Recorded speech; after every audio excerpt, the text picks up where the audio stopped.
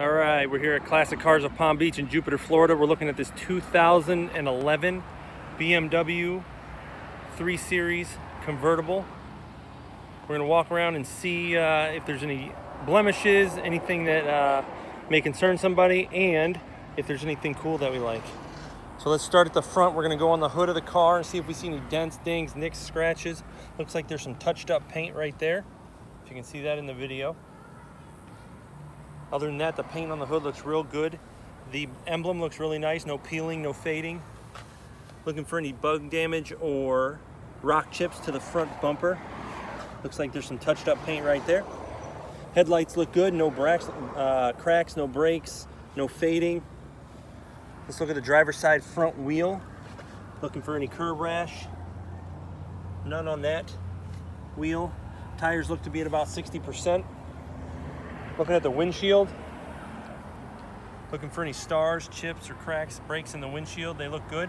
I don't see anything out of the ordinary on the windshield. Looking at the mirror for any rock chips, nothing on the mirror. Looking down the side for any dents. This car was owned locally by a doctor, didn't drive it much. Very, very nice condition. Let's look at the roof. I don't see any dents in the roof. All the trim is looking really good. It's not faded or peeling. We're looking at the back driver's side wheel for any curb damage. The back wheels, 50-60% tread life on the tires. Windows are tinted. Tint looks good, no bubbling in the tint.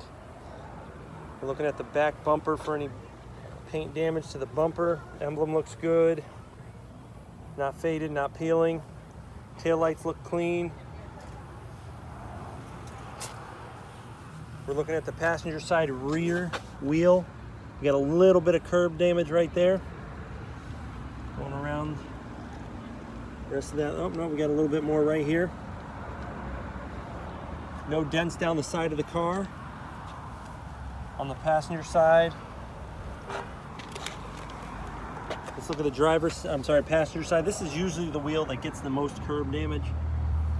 And as you can see, there's just a little bit right here. Let's go inside. This car's white on the outside and it's red on the inside. So let's take a look and see what the leather looks like. All right. So the door panel looks good. The door sill looks good. No scuffs. The leather looks clean. No rips, tears, or burns. Same thing on the passenger side. And then we're looking in the back seat. Looks good on the back as well. Headliner on the top, no rips. Overall, the car looks really, really nice, other than some touch-up paint on some rock chips on the front and a few minor curb marks on the wheels. This car is nice, really clean. Classic Cars of Palm Beach on the Jupiter Chiquesta line. No haggling, no dealer fees. Thank you.